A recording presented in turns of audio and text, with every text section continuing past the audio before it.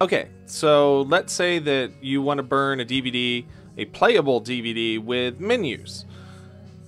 To do that, we're going to, first we're going to go to Final Cut Pro.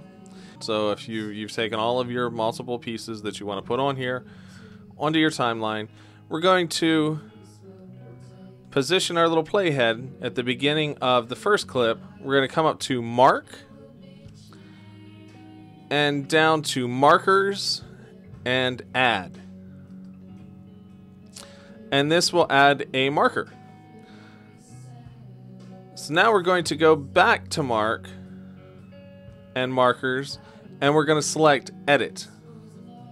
And this will open up the Edit Markers window, where we can change this marker from a simple marker into a chapter marker.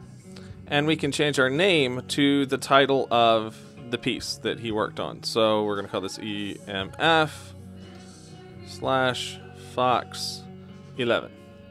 And we're going to put a 1. And we're going to click OK. And you'll notice the screen in your viewer now changes from that red marker to a purple chapter marker with the title that you just gave it. And now we're going to go ahead and we're going to skip ahead. And again, we're going to click Mark and Markers and Add. And again, that will make a marker number 2.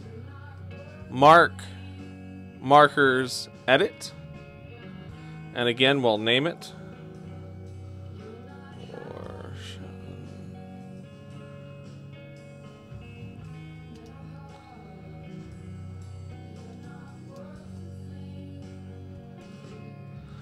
And we'll click Add Chapter Marker and click OK. And we'll repeat for each of these pieces until you get to the end. So your finished project will look something like this, where you've got your chapter markers at the beginning of each story, and you can check as you kind of go along that what the name is what that story is supposed to be about. Once you've got all of your chapter markers on your timeline, on your sequence, we're going to go up to File, Export, and QuickTime Movie. So that's File, Export, QuickTime Movie. We'll give this a name and save it to Data. Your settings can remain current settings. Where it says Markers, you make sure that this says Chapter Markers. So just click on the drop down and make sure that that says Chapter Markers. And once you've done that, you've named it Chapter Markers, click Save. And this will export out an MOV file with chapter markers that you can then import into iDVD. Alrighty, so once Final Cut is done exporting the file, we can go up to Final Cut Pro and quit Final Cut Pro. And I'm going to go ahead and just save this in case I need to come back to it. And I'm going to come down on our dock and I'm going to click on iDVD.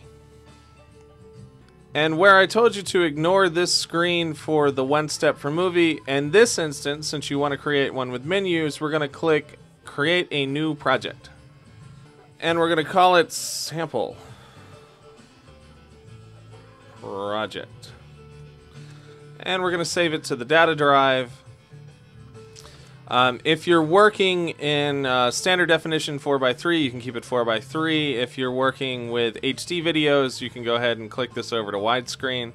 All of the ones that were on Lyndon's timeline were standard def, so I'm just going to keep this 4:3, and I want to click Create.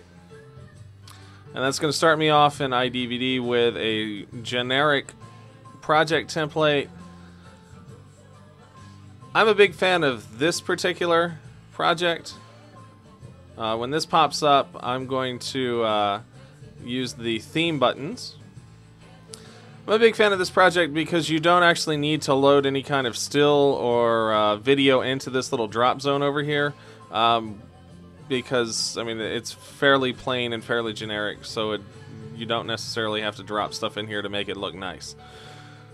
Once you've got your project, I'm going to come over here and switch this to standard. So click project, switch to standard, 4:3. Again, if you're working with a high definition, files, you can just leave it 16:9. Once I've selected my type of project, you can use any of them. You don't have to use soft frame. You could use vintage vinyl if you want. Although that girl is terrifying. Once you've got your type of theme that you want, you're going to come over here, click File, and Import Video. That's File, Import Video. And now you're going to go to the data drive and find that MOV file, the Linden Transfers, and click Import.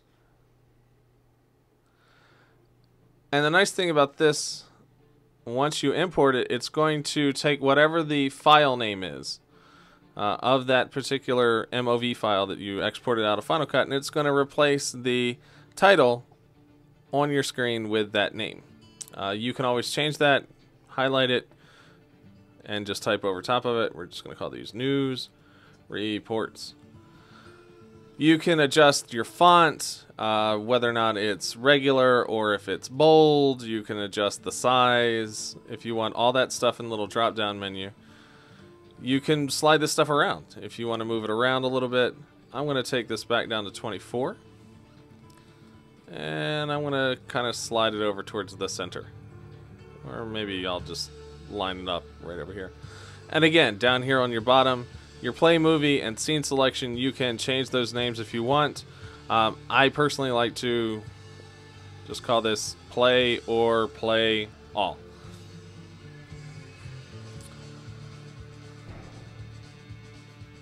You can adjust how it shows up if you want a little drop shadow or anything like that by clicking on this little inspector window button down here. And then you can click shadow. You can change the font color if you want to make it red, which is awful, or cantaloupe, which is again kind of awful. So we're going to go back to snow. And you can do the same with scene selection. Let's try black. Black's not bad. So yeah, we're going to go back and we're going to change you to black so that you really stand out. So now, because you created those chapter markers in Final Cut, if you click on scene selection, you'll see each of the stories where you put a chapter mark. It's broken up that MOV file into parts for you, so you don't actually have to go through and chop it up yourself. You can click the little preview DVD playback button down here, and it will show you what it's going to look like when you pop it in a DVD player. You can see how the remote will bounce. You can click the play all and it will actually play through it.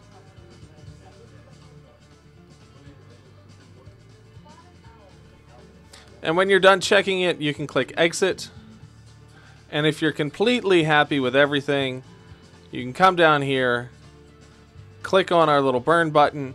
You'll get this warning screen that tells you that you haven't put any kind of picture in the little drop zone over here. If you don't have a picture that you want to put in there, if you don't have video that you want to put in there, if you just want it to be gray, then you can click continue burning. The program will ask you to insert a DVD. So we'll pop a DVD in, and the computer will read and make sure that the DVD is actually blank and usable. And then it will start the encode process and the burn process. It'll go through, it'll render all this good stuff. And just like with the One Step for Movie, once it finishes rendering and encoding, it will burn the disc, and then it will eject the disc and ask you if you want to make another one. If you don't want to make a second copy, you can just click quit and exit out of iDVD.